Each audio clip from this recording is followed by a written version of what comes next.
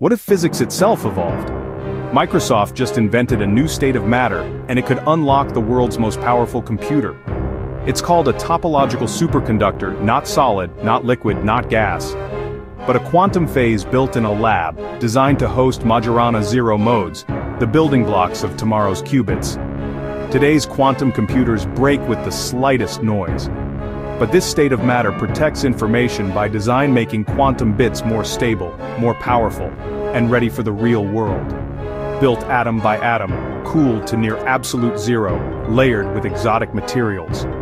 Microsoft forged the world's first topoconductor nanowires, quantum wires, with new physics at both ends.